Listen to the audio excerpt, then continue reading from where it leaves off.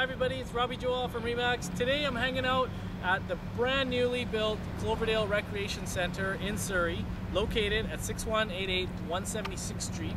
Now, this huge facility is 66,000 square feet, costed over $20 million to build, one of the largest investments in construction the city of Surrey's ever made, and it has a lot to offer.